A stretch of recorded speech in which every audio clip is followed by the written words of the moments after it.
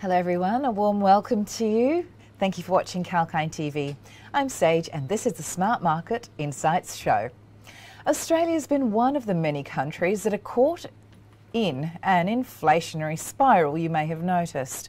The Reserve Bank has also acknowledged the problem, stating that the United States and Australia have been experiencing the highest rates of inflation seen for many decades. The unfortunate circumstances in Ukraine have resulted in drastic changes to the global economy, including a shift in the existing supply chain ecosystem. For Australia, a tight labour market has helped maintain some stability amid the ongoing crisis. The unemployment rate in the country stands at a record low, while wages are increasing slowly. A mix of these goods and bad factors have forced policymakers to devise a unique setup to fight inflation. So, how will minimum wage hike impact inflation and Reserve Bank of Australia's interest rate decision? A wider view suggests that inflation is a global story and Australia has only seen a fraction of the real problem. Even in the past, the Australian economy has narrowly escaped the repercussions of a slowing global economy. For instance, when countries were wading around the after effects of the global financial crisis, Australia was in a relatively better position. However, the latest inflationary wave sees no end in sight, and the Reserve Bank of Australia is expected to continue its monetary policy tightening spree until it reaches the inflation target. Until then, consumers will have to manage their higher prices and rising loan repayments. Let's take a look at the current inflation rate in Australia. Inflation in Australia has been at a worrying level. It's close to 5.1% in headline terms over the year to March 2022's quarter. In underlying terms, the inflation rate reached 3.7% in the March quarter, the highest in a long time. Overall, the inflation data released by the Australian Bureau of Statistics has surpassed all previous expectations. The market had not been prepared for such a steep rise in inflation in both headline and underlying terms.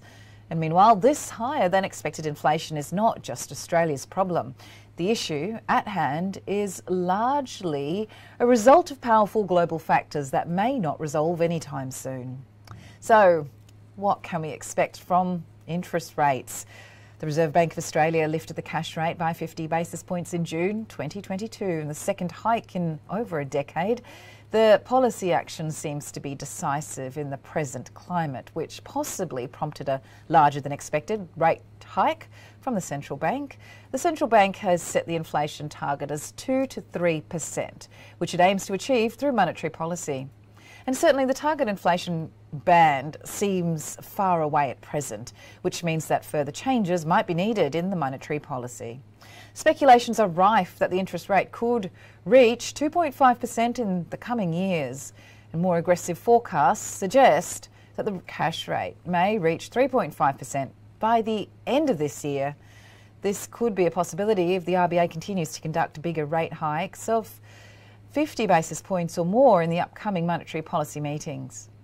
Additionally, some forecasts suggest that the bank may raise the rates by even a painful 0.75% in the next month or so.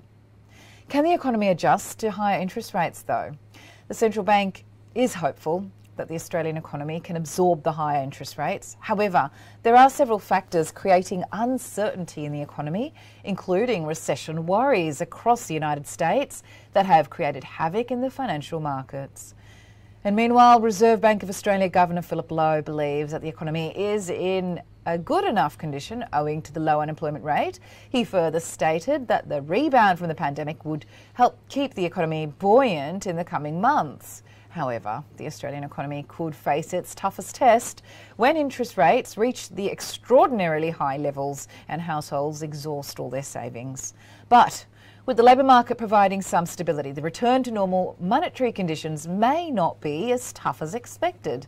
And meanwhile, the pandemic has given the invaluable lesson of being prepared for the worst. And therefore, the policymakers could account for all possibilities. Well, that's all for now. Thank you so much for your company on that report. We will be back soon with the next exclusive Smart Markets episode for you. Until then, keep watching Kalkine TV for the latest market updates and related insights. Sage here, signing off for now.